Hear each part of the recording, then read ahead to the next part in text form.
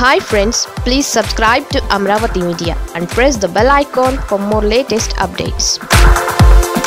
యామినికి reverse కొడుతున్న మల్లెపూలు. నా నోరు నా ఇష్టం అన్నట్లుగా వ్యవహరించేవారు చాలామంది కనిపిస్తారు.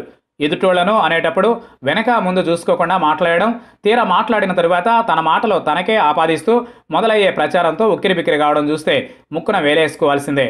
ఇలాంటి చిత్రమైన పరిస్థితిని ఎదుర్కొంటున్నారు యామిని సాధినేని అలియాస్ మల్లెపూల యామిని. ఆన్లైన్లోనే కాదు ఆఫ్లైన్లోనూ మల్లెపూల యామిని అంటూ పెరిగిన పిలుపులతో మండిపడుతున్నారు యామిని.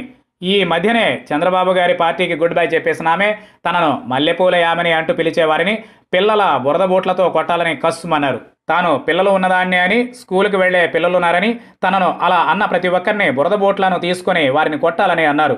తన ప్లేస్లో ఉన్న ఏ మహిళలున్నా వారి వ్యక్తిత్వాన్ని చంపేసే ప్రయత్నం చేసిన ప్రతి ఒక్కరిని అలాగే చేయాలని అన్నారు.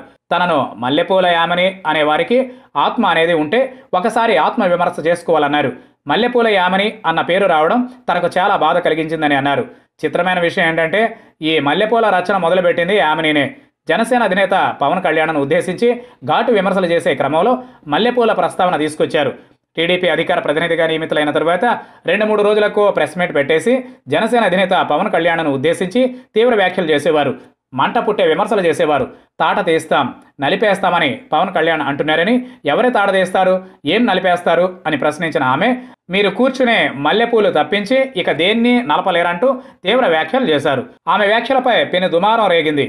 తమ అభిమాన నటుడు కమ్ నేత పవన్ను ఉద్దేశించి యామిని చేసిన వ్యాఖ్యలపై పలువురు మండిపడ్డారు. తాము అభిమానించే పవన్ను అన్నేసి మాటలన్న యామిని మల్లెపూల యామిని అంటూ పిలవడం షురూ చేశారు. అది అంతకంతకు పెరిగి సాధినేని యామిని కాస్త మల్లెపూల యామినిగా మారిపోవడంతో ఆమె మండిపడుతున్నారు.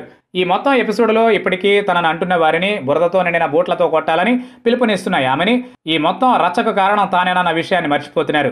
తాను ఎంత మాట పడితే అంత మాట అనొచ్చు కానీ తనను మాత్రం ఏమీ అనకూడదన్నది రాజకీయాల్లో ఎలా నడుస్తుంది?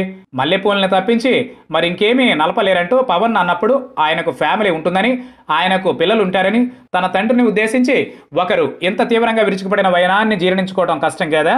తమ మాటలతో ఎదుటోళ్ళు ఎలా పడినా పర్వాలేదు కానీ తనను మాత్రం ఏమీ అనకూడదన్న ధోరణి ఏమాత్రం మంచిది కాదన్న విషయాన్ని ఇప్పటికైనా యామిని గుర్తిస్తే మంచిదంటున్నారు. తాను మొదలెట్టిన మల్లెపూల మాట చివరకు తననే తగులుకుందన్న వాస్తవాన్ని గుర్తించాలంటున్నారు.